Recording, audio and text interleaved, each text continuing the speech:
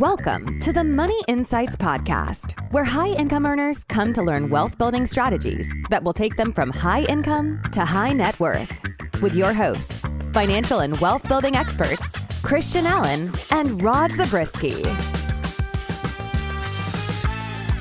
Welcome into another episode of the Money Insights Podcast, where we talk all things money and business. My name's Christian Allen. I'm here with my co-host, who you all know as both Rodney the Pod Zabriskie and Rod the Pod Zabriskie. So, Rod, my fiance mentioned to me that your nickname had morphed. It started out as Rod the Pod, which makes a little bit of sense, right? Mm-hmm. And somehow it moved to Rodney the Pod. But I think we can go either direction. I like them both. Yeah, I'll respond to anything. And but I've noticed that you like to call me Rodney. Oh, and I'm not the only one. I mean, I'm. You're one of the few, though. It's like I said, it's a term of endearment. So yeah. When I say Rodney the Pod, I know it doesn't rhyme as well, but like it feels good to me. Feels good. Yeah. Okay, Rod the Pod or Rodney the Pod. Today we're gonna kind of set the record straight and talk about a subject that we get asked. I don't know if I want to say frequently, but we certainly get asked it here and there, right? And the question is really, what is different between what we do versus infinite banking? Yeah. Right. Yeah. So like I said, today we're going to set the record straight. We're going to put those pesky infinite bankers on one side of the street and we're going to put the Money Insights team on the other. No, I'm kidding. Infinite banking has a lot of powerful principles, and we use some of those principles to help people build wealth. However, there are some pretty significant differences in the way that we do things. And so we want to make sure that we do our best to kind of set the record straight. Does that sound okay to you? Yeah, that sounds good to me. And I would say that we have probably even fed the confusion, because maybe even on our website. Well, stop doing that, Rod. Yeah, it's done. It's gone. So if you go to our website now, we no longer identify as years bankers. ago. Like we've made a full recovery. We've been down the 12-step. Is it 12 steps? 12-step recovery. Yep. Yeah. So we've gone through all 12 steps. We're fully recovered from the infinite banking world, and now we're like back on the straight and narrow. Wouldn't you say? Oh yeah. We're clear. We're clean. Okay, Rod. So what we're going to do is we're going to start by talking about the Money Insights philosophy and kind of contrast that a little bit against what we generally see from the infinite banking crowd. Okay. Perfect. So why don't you kick us off? Okay. So on like what we try to do is as we're working with people, we understand what they're looking for and then help them get there. Right.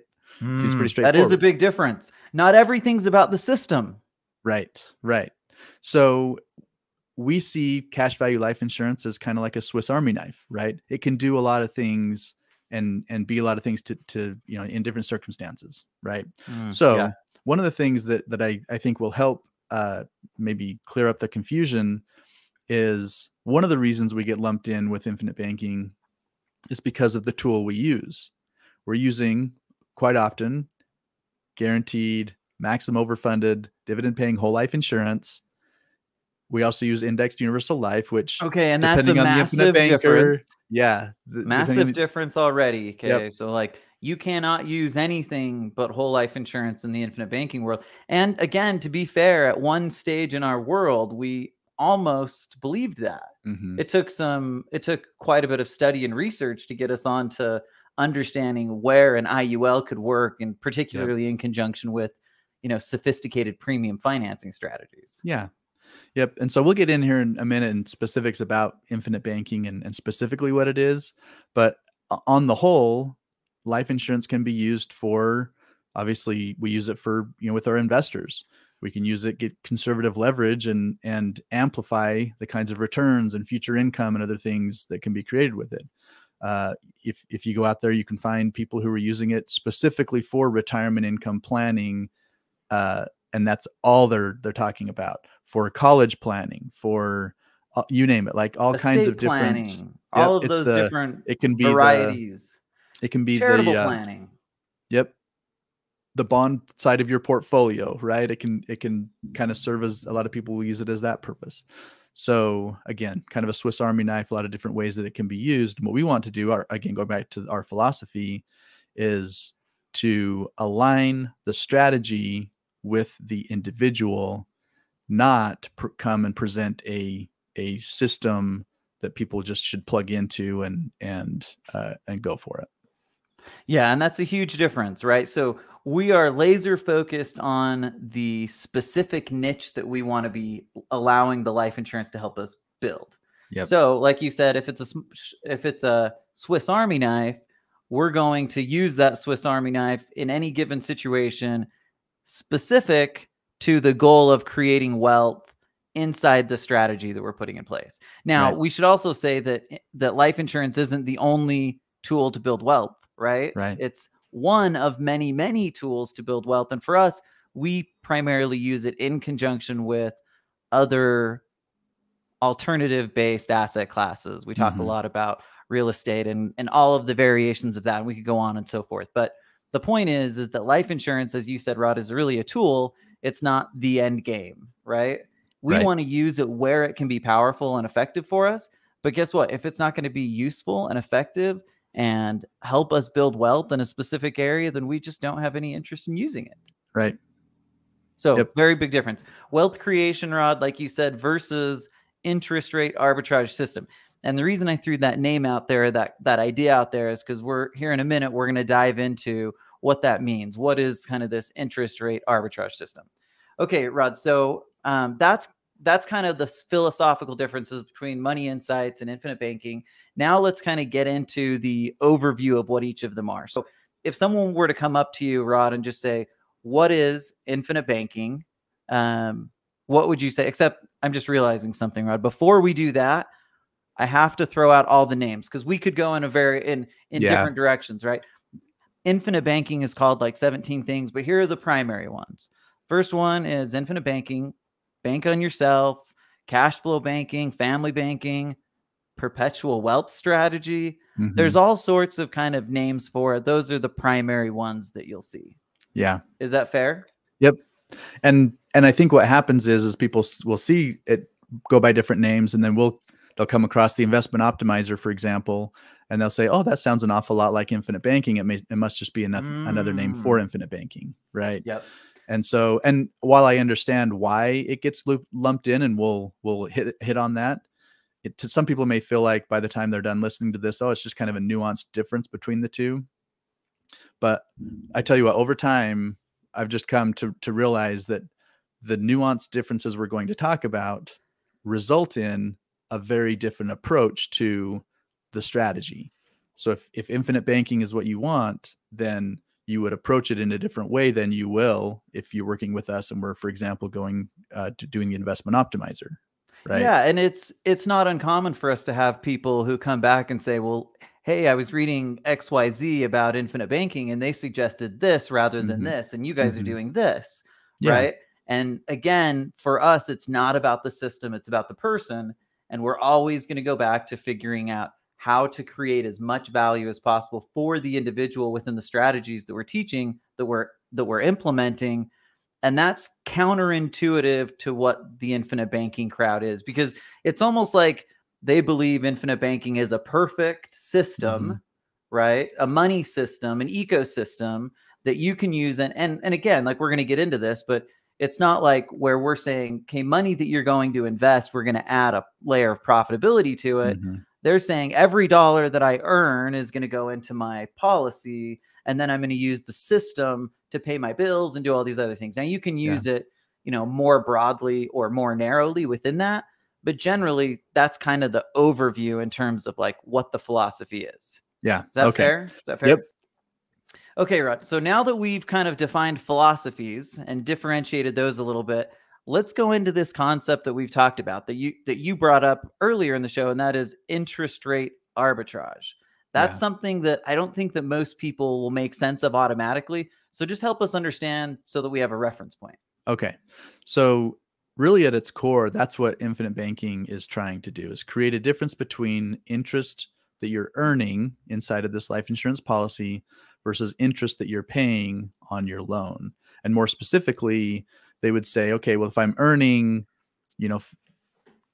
5.5% between the guaranteed interest and the dividend inside of my life insurance policy, but I'm paying 4.5%, 5% interest on my loan, that by itself creates value. And so if I just take loans for everything I'm doing, the loan in and of itself creates that interest rate arbitrage. And so why wouldn't I, if it works for anything, right? For the buying the car, for everything.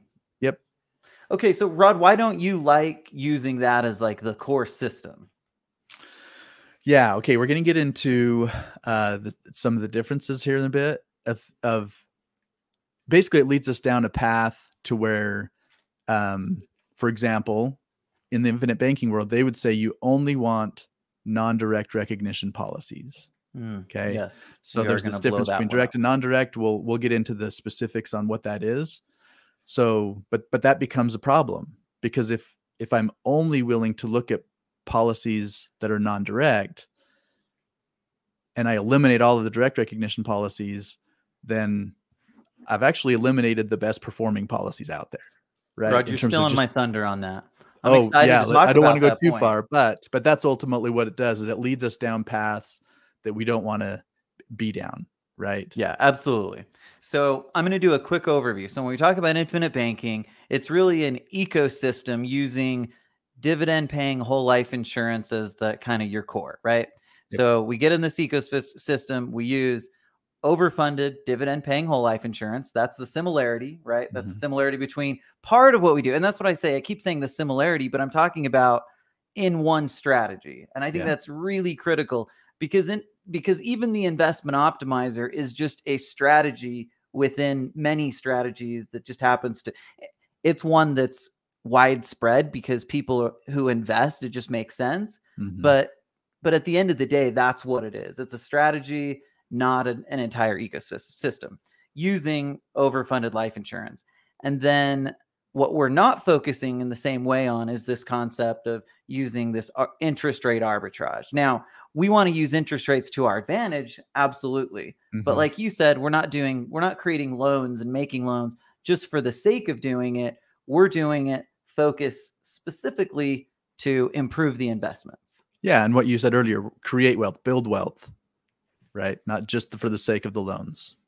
Okay. So I think that's probably a good overview of infinite banking. Now, Rod, let's switch gears and just talk about kind of what we're doing again in the strategy of the investment optimizer. Yeah. So the investment optimizer, we're using overfunded whole life insurance policies, right? So again, sounds the same, sounds similar still, but but our purpose again is to add another layer of profitability to alternative investing. So we build this cash value, we take a loan, we use that loan to go and invest, where we create much larger returns than what we're able to get inside of the policy. So that's one of the things, is we're not telling people, hey, put your money into life insurance policy because we think it's great that you'll get the 5% return in there. Not that it isn't great, tax-free return. Yeah. And for your, your money that's in between deals, like that is a powerful enhancement to investments. But again, that's not the only thing. And that's the key, is that when we meet up with people who are investing in real estate, other alternative investments, usually they're flowing all their cash through a regular savings account or their money market account, right? And so what this whole life policy is to do is to replace that as the opportunity fund from which you do all of your investing and flow all the money through your investments, the cash flow and all that. So that's the whole point. And so therefore, again, going back to our philosophy, it becomes a wealth creation or wealth augmentation tool in conjunction with all of the other cool stuff people are doing. Okay. I think that's a good overview. And people who listen to us, we talk about it all the time. So you probably have a good, strong grasp of what we're doing inside the investment optimizer. Kind of does what it says it does.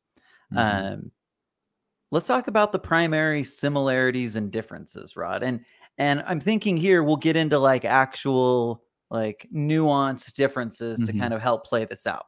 So from your perspective, what are the primary similarities and differences? And maybe just do kind of an overview of the handful that we've listed out, and then we'll just take them one by one and knock them out. Okay. So the first one is this difference between loans for the sake of loans to get that arbitrage versus loans to create value. Okay. So that's number one. That's the Okay. contrasting difference between the two. Second one is interest rate arbitrage versus, that's obviously on the investment or in the infinite banking side, Yep. versus on the investment optimizer side, creating an arbitrage, the difference between paying simple interest on your loans versus earning compounding interest inside of your policy. Okay, so we'll get into that. Okay, good. Third one, we hinted at before, this difference between direct recognition and non-direct recognition. Fourth, paying more interest versus optimizing cash flow. And then the last one is this idea of a broad money system versus a laser focus of the strategy of the investment optimizer, which is to create more profitability for the investing. Okay. So, Rod, let's start right from the top. Loans for the sake of arbitrage versus loans to create value. What does that mean? Yeah. So this is the idea we talked about a minute ago, where if I go get I'm going to go buy a car, and instead of just getting a loan from the dealer or from the bank, I'm going to be in my own bank, right? I'm going to take a loan against my policy, pay myself the monthly payments with the interest. And so I'm capturing all of that otherwise interest that I would have paid to the bank. I'm paying it to myself, essentially. Okay, Rod, I have to do a little bit of a rant here. Okay. Because obviously we spent some time around the infinite banking crowd, right? Mm-hmm. And when I think about these concepts that we're kind of getting into, I can't help but thinking about the concepts or the ideas that we would teach people. And they were kind of ridiculous. And we've like, I wouldn't say disagreed, but we've maybe not come to the same place in terms of what the point was. Mm-hmm. But inside these conversations we're having with people, we're describing to them how they can look and feel and act like the bank, right? Mm-hmm.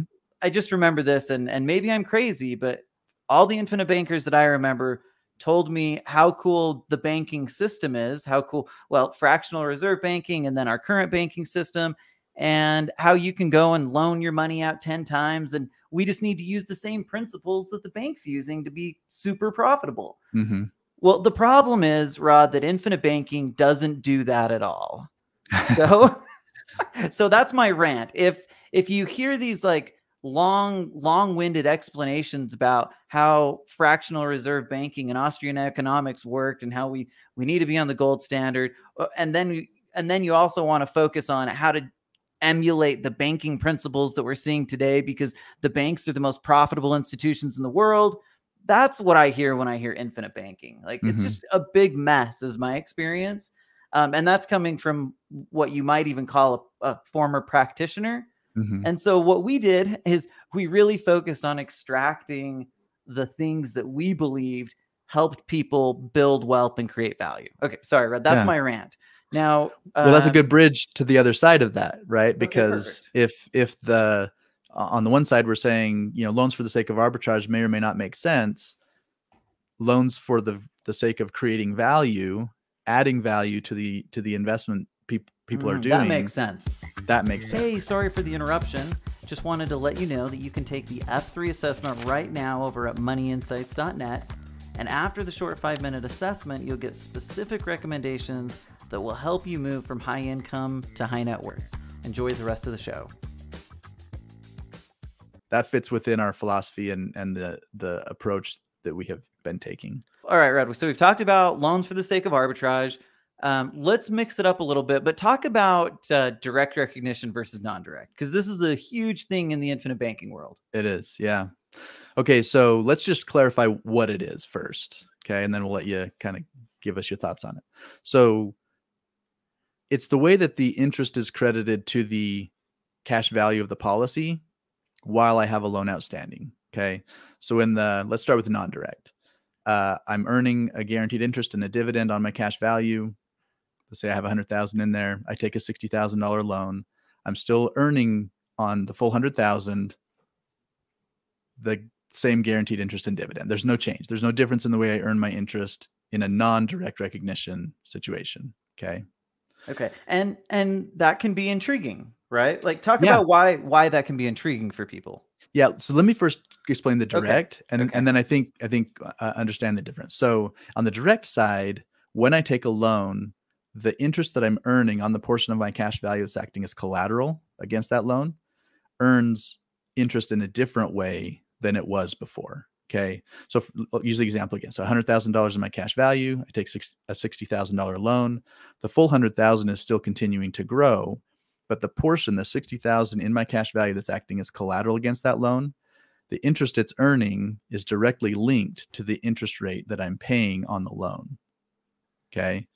So as that interest rate changes, the interest that I'm earning in my cash value changes as well. Right.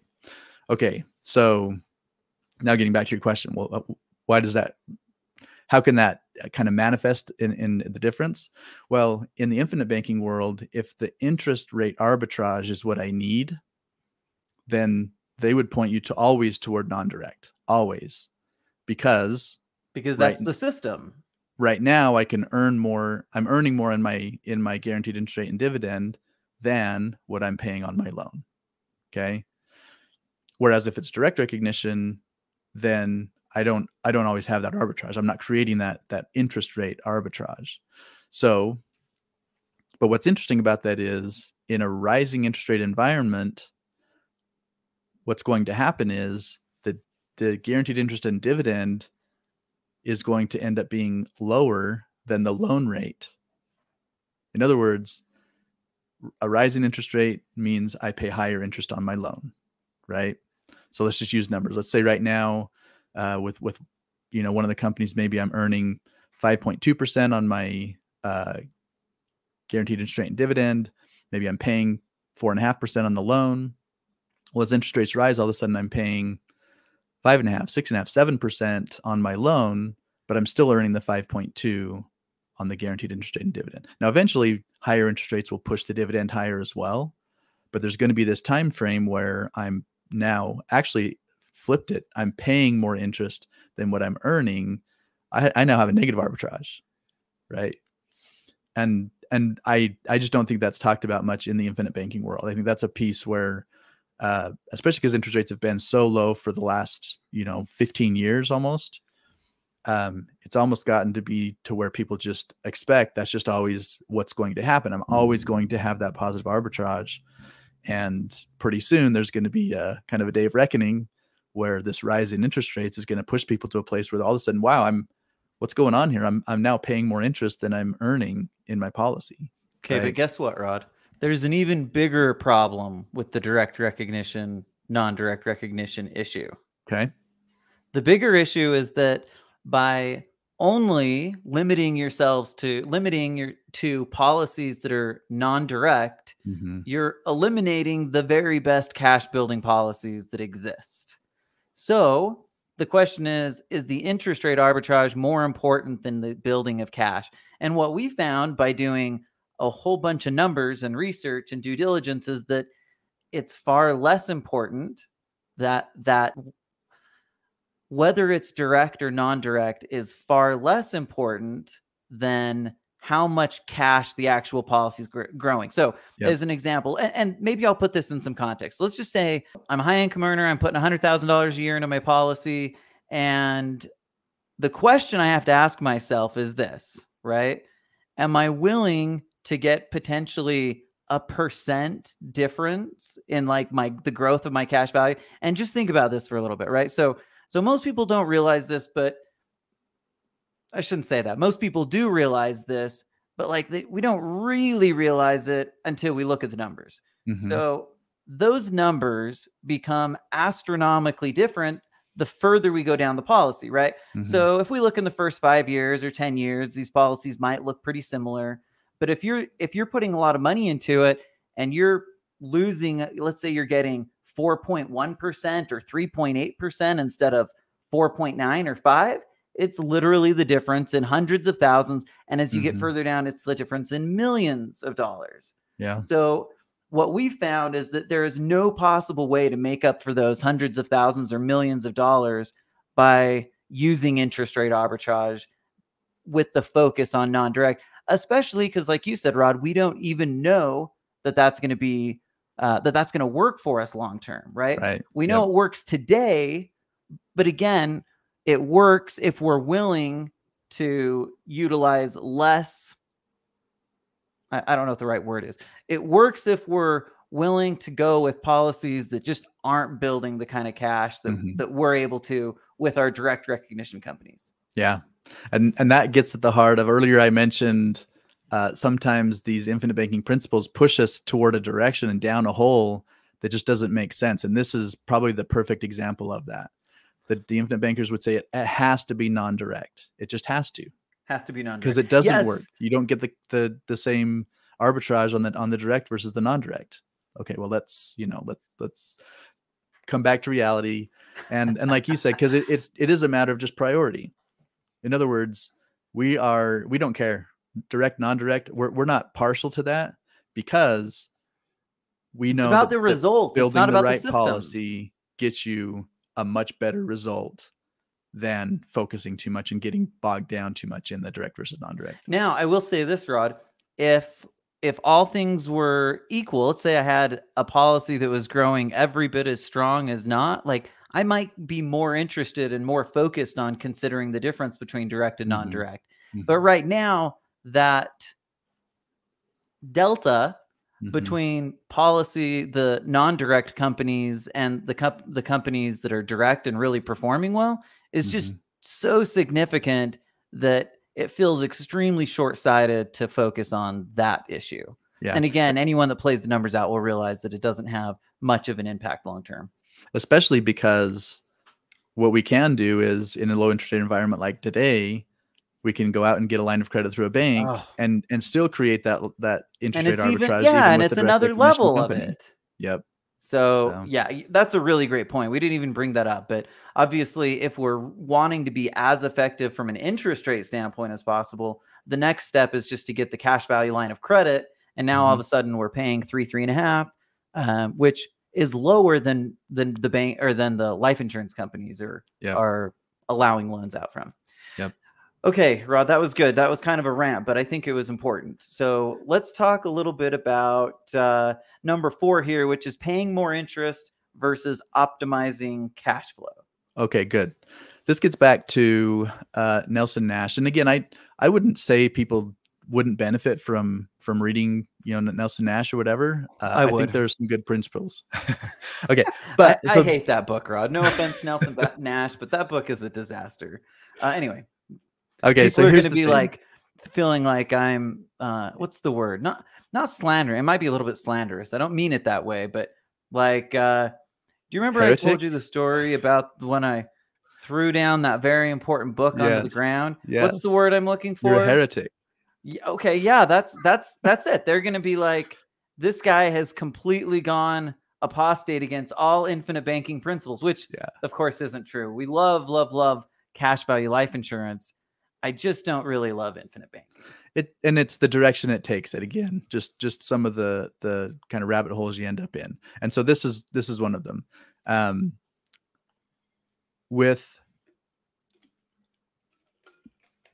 Okay, so let's go back to the car loan example, right? Okay. The infinite banking purists would say that when you take that loan and you're going to pay it back to yourself now, right, instead of the bank, that you should pay yourself the same interest rate as what you would have paid the bank.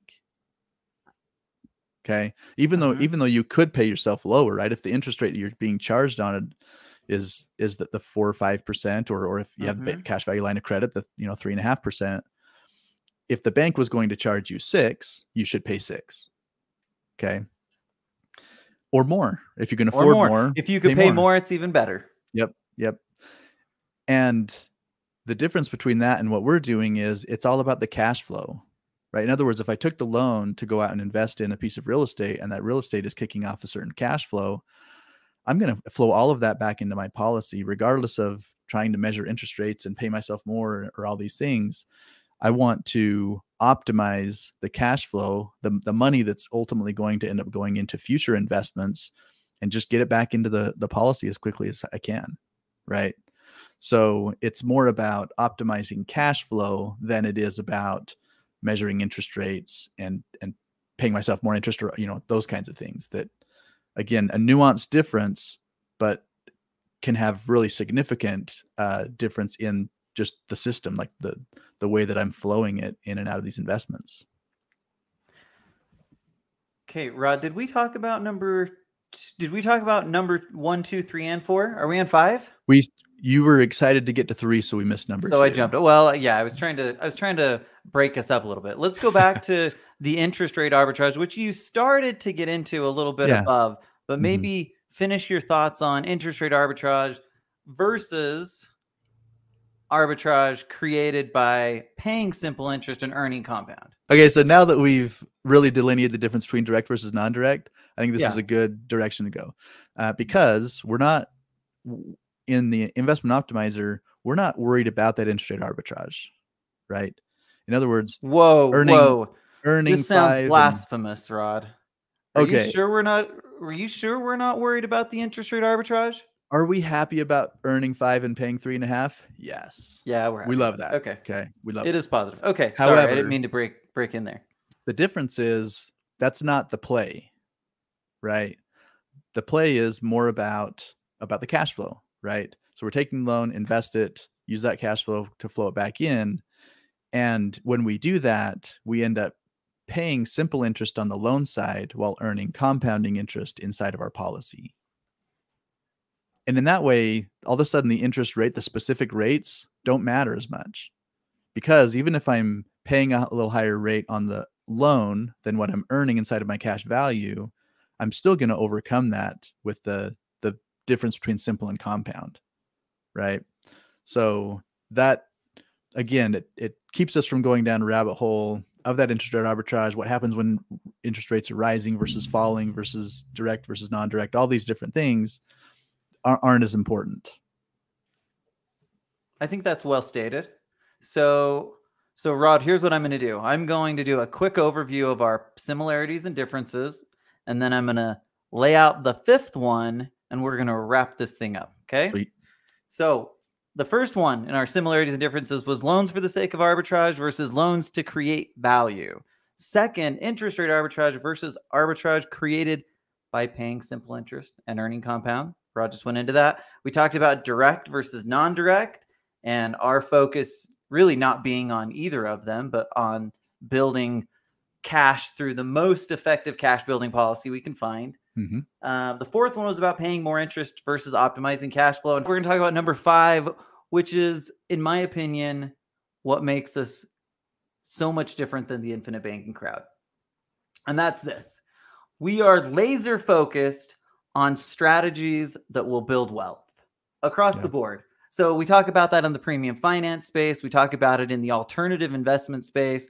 Obviously, the investment optimizer is really just a tool for us to add the layer of profitability to investments. But at the core of it, we're not interested in following a money system. We're interested in helping people, specifically high income earners, build wealth in innovative and effective ways. Yeah, I think that's well said. Okay, Rodney, we made it through it. Is there anything else you want to hit on before we take off? No, I think we've done it. Okay, well done. It's been fun. Thanks, everybody, for joining us for today's episode of the Money Insights Podcast, and we will see you next week. Thank you for listening to the Money Insights Podcast. To learn more about the financial and business strategies discussed in this show, please visit moneyinsights.net. The views and opinions expressed on the Money Insights Podcast are not intended to be individual financial, tax, or legal advice. Always consult with the appropriate advisor before making financial decisions. And if you're enjoying the show, please feel free to rate, subscribe, and leave a review wherever you listen to your podcasts. This will help others find the show and learn wealth-building strategies for themselves. Thanks again for tuning in, and we'll catch you in the next episode.